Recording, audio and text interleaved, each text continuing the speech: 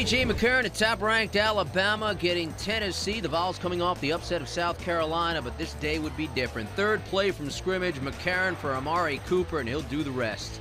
Down the sideline, 54 yards on the touchdown, and just like that, Alabama on the board first. Later in that opening quarter, with a tied up 14-0, McCarron this time for Kevin Norwood, 22 yards on that scoring strike. It was 21-0 after the opening quarter.